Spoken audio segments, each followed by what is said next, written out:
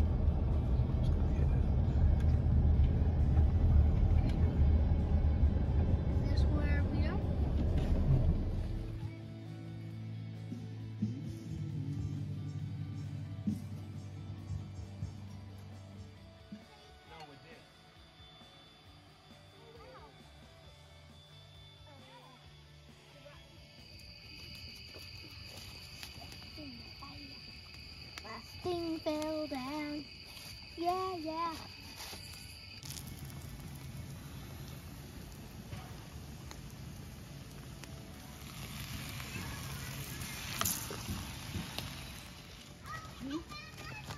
What? Okay.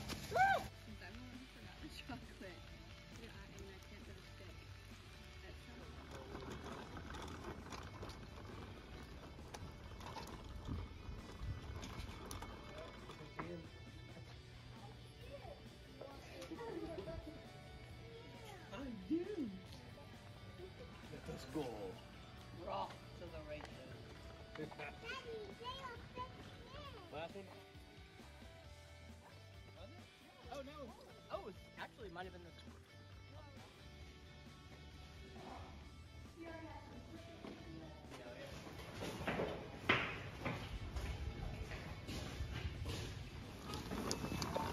Yes, ma'am.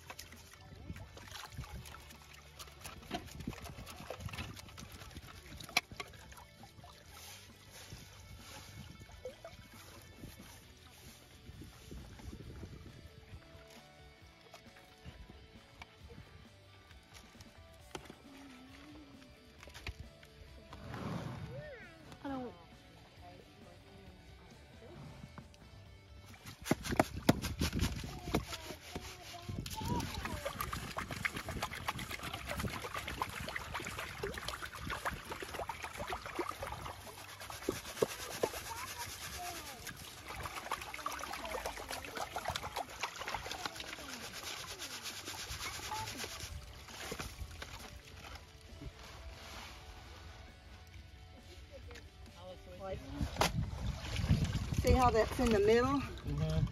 That's what you do. You shake it back and forth and get all the possibilities are right there in the middle. And so then you scoop that out and I put it and take it home and get it out in the sunshine and see. I don't know. Let me flip it. Is that the winner? Chicken dinner? And then we'll flip it somewhere. You can look at it. Yeah, let's go flip. And then can I do it? Sounds good. See what happens. I don't see nothing. We didn't do. What's that? It's quartz. Let me see. They're sifting through the rocks, the gravel, the stuff that we found. This is a lot of work. This is a whole lot of work. Exciting, but a lot of work. I don't think we've hit diamonds, but we have a ton of quartz that I've found, and that's pretty exciting. There's agate, there's a bunch of different rocks and minerals, but no diamonds that we know of yet. So we shall see.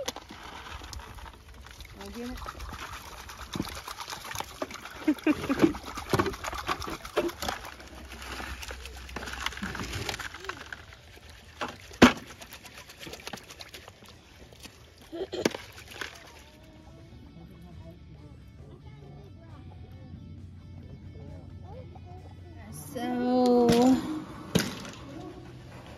calcite, which is a calcium mineral, very soft and very brittle. This one is a barite. It's a barium mineral. It's very soft and brittle as well. There's jasper. They come in over 37 different colors roughly.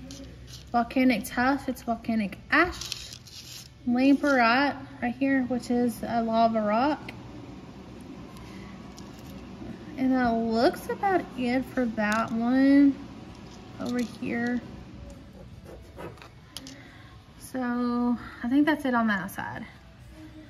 What's over here is some more bigger pieces of lamperite, which is that lava rock.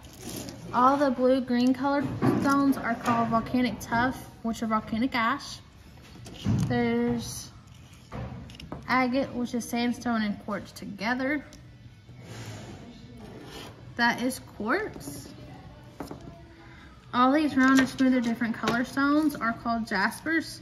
Those come in over 37 different colors roughly. And then there's sandstone. And I believe that's it. So all those clear ones are quartz? Quartz or Like calcite. If it just scratches, it's quartz. If it leaves a chalky residue, it's either calcite or barite, just depending on the color. 2.38 carats. That was on this year. 238. Wow. That's crazy. All right, what was your experience? Well, it was a lot of fun. A lot of digging. Expect to come do a lot of digging, a lot of moving of dirt. If you don't have patience, this is not for you. The worst part though, honestly, the most work is sifting. Is really getting in there sifting, because it takes a lot of work. You can go out there, you can fill your buckets up all day, but whenever it comes down to sifting, you have to take a lot of time, a lot of effort, and a lot of patience working it and doing what you can. It will take all day. Like if you're really wanting to find stuff and search stuff, plan your whole day to be here. We've been here for at least 4 hours working, so you know what? It was fun. I enjoyed it. I didn't have much patience, so I did the surface looking. I found a lot of little quartz. He did more of the digging, and he found the little patches of gravel. It's supposed to storm, so apparently after a storm is the best time to dig for diamonds, so that would be tomorrow morning. We were planning on coming, but because of how much work it was, and we were already sinking in the mud, and we have little small children, we may not be doing that, but we may come next time. They also have a Wagner crystal mining an hour from here, an hour north, and so I don't know, we might check that out. There's a bunch of different shopping areas in the area, so we're gonna probably just hang out a little bit until we get to camp. I hope you guys enjoyed this video. I got a bunch of really cool rocks.